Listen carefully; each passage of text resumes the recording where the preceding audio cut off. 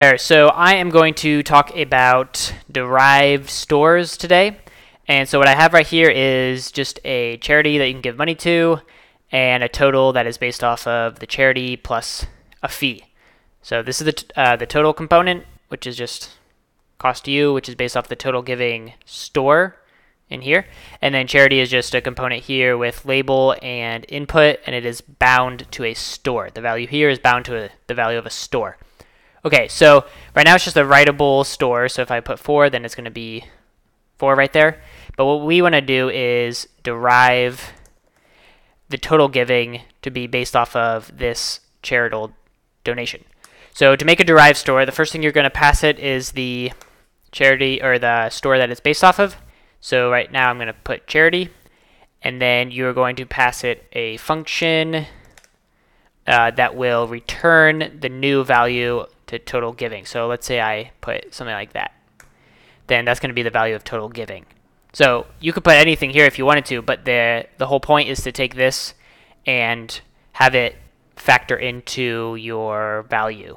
So in order to get the value of this, you're going to pass it charity like that, or whatever the name of your store is. And then you can use right here, charity plus 5. So now it's going to be whatever this number is plus 5. So 12 plus 5. So that's basically what this derived store can do. So another thing you might want to do is base it off of multiple charities. So here I'm going to have charity 1 and charity 2. And I got to update this. Charity 2. Put 1, 2, 1, 2. Charity's not defined in here, so let me just put charity 1 for now. Okay, so now let's say I have 2 donations and I want to have the total given be both of them added up. So what you can do is pass a list object, charity 1, charity 2, and then in here you're going to do the same thing, charity 1, charity 2. And now you're going to have access to charity 1 and charity 2. So you'll have charity 1.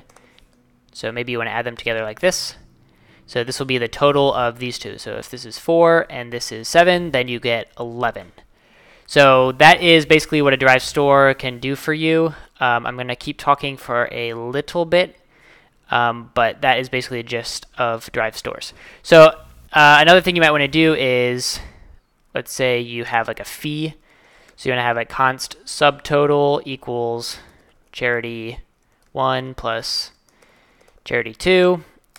And then maybe you have a fee, which is subtotal times like 5% of the fee.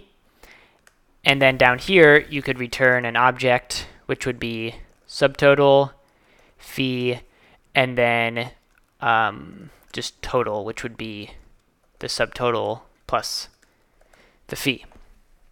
Okay, and then here you'll have to do total giving dot total.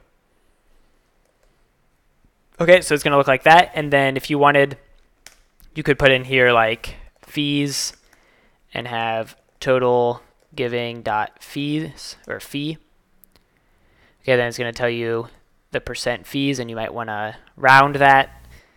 Put that there.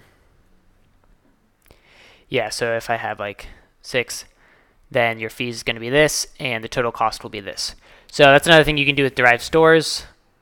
And you'll see that, so I've got these charities being used here, and then I've got this one in total is using the total giving store. So that's one use of stores if you're sharing. So you got all your stores right here, but then you're sharing data between the different components like this. Okay, I'll stop there, and that is all.